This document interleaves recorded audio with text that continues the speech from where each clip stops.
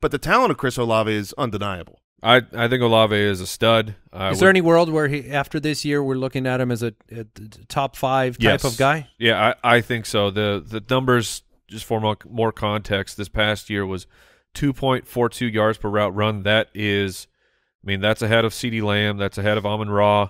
That is just behind Devontae Adams, and 26.5% of his routes he was getting a target. That is truly a top-tier number.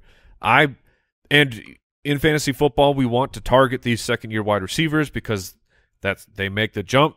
See Devontae Smith this past year, where if you know a player is good for sure, you aren't speculating, because there's some second-year wide receivers where you have to speculate. Of like back when I was in on Michael Pittman, it was the second year plus some speculation. This is Chris Olave's good.